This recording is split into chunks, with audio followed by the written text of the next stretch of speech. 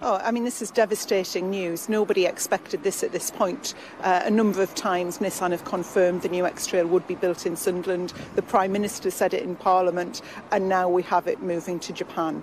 And Brexit undoubtedly has played a role in this. I can totally understand them having to consolidate diesel production. The diesel market has gone down. But I think if Brexit hadn't been around the corner, it would have consolidated in Sunderland. We have one of the best plants in the world in this city.